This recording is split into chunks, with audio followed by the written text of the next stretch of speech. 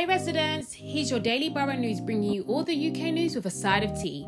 Please don't forget to like, comment and subscribe for more content. Well residents, it looked like Liyah Mai had a lovely Valentine's Day. The social media influencer took to Instagram to show the people what her man got her.